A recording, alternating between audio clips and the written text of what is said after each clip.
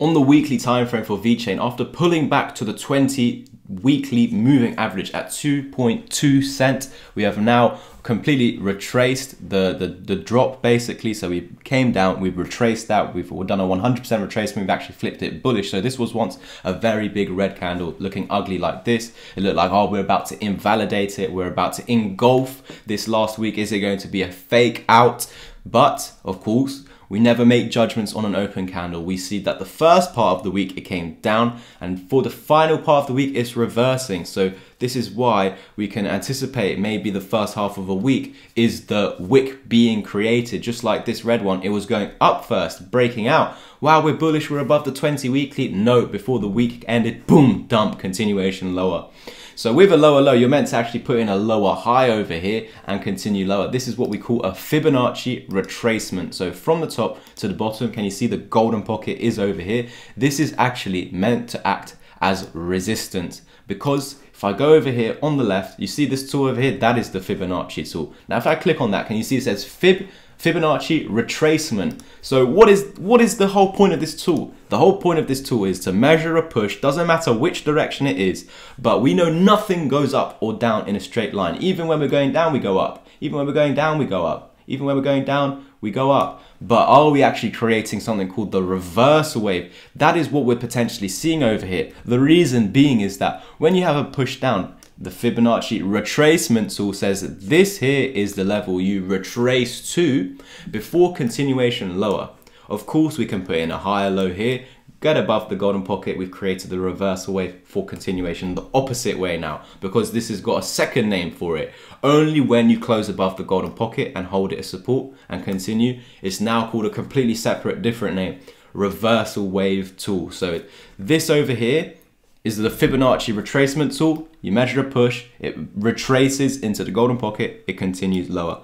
But in that off chance, and it can happen, go on the 15-minute time frame, happens almost every day. But on the higher time frames, it doesn't do it as much. It needs to be bullish, of course. It depends on the market we're in. If this is a bull market, that's probably why we're pushing through it now. Whereas beforehand, in every retracement, we were going to the golden pocket and getting rejected. So is this really early signs that we're flipping from bear market into bull market? Because at every moment in the bear market, we can even, so as we're coming down, it's retracing to continue lower, correct? However, we can also say this is a push up. It's meant to retrace into here and then continue higher, and it's going through, creating the reversal wave and continuing lower because it's a bear market. So could this be early signs of a bull market? Because we're pushing down. This is a fib retracement tool. Just as the whole bear market, we're pushing down, retracing, continuing, pushing down, retracing, continuing. Do you understand that? Pushing down, retracing, continuing.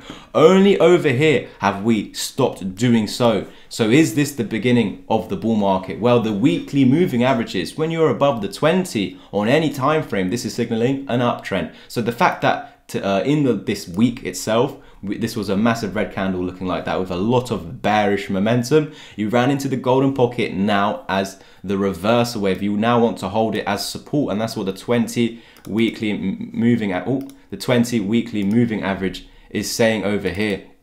So going forward, hold that, hold the golden pocket, hold the 20, and we will continue to 3.5 cents, which over here is our range high. So that's why I've drawn this red box. But what I can actually do right now is, because we're pushing through this, I can flip it into a green box. So going forward, if we ever come towards this, it should act as support, and that's what we've seen here on the weekly time frame. Now let's scale over to the lower time frames. What I would say though is that the 786 fib can also be the deepest you retrace. So yes, we mark out the gold pocket, but you can actually go to the 786. And remember, we say we need to hold this as support to continue. We've done that already over here. So we need to see the follow through. You need to see us closing above the 786 now. Otherwise, we've got a risk of losing this and continuing lower. And it just means that this still was a fib retracement tool and we're continuing lower. We would have to hope for a higher low somewhere to try and push through again and continue higher. But yeah, for the moment, let's target towards the weekly 55 moving average, towards 3.5 cents. And now if we scale down to the lower time frames,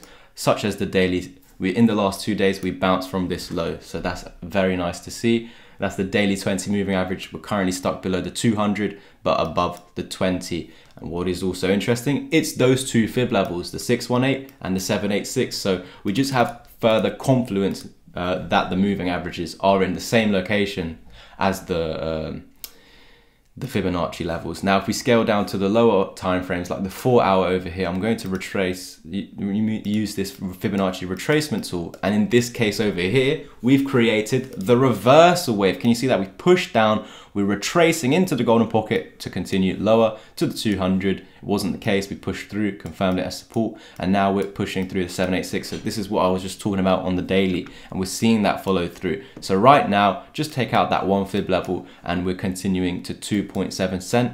Going forward, remain above 2.2, remain above the 200 moving average, and we should see 3 cents. And now that was the lower time frame analysis, but we already knew from the higher time frame analysis that we should be heading onwards and upwards towards 3.5 cent. And that was spoken about when we were looking at the weekly time frame, and the daily saying, okay, we just need to push through this, as well as the 4 hour saying so. So really good early signs for the continuation onwards and upwards. If you didn't tune in to the last Vechain update, we were looking at potential bull market targets for the future. It got a lot of traction in that video, so make sure you do check it out if you're new to the channel. Make sure you of course subscribe so you're kept up to date. We're almost at 5k, so I would really appreciate, we need 50 more subs. Let's try and push for it over this weekend, and yeah, that would be amazing to come back to next week for the next Vechain update. Thank you guys for tuning in. Like, subscribe and comment. What I would say is that this is looking bullish, because if you've noticed, this is a shoulder, this is a head, and this is a right shoulder. So we do have an inverse head and shoulder waiting to break out.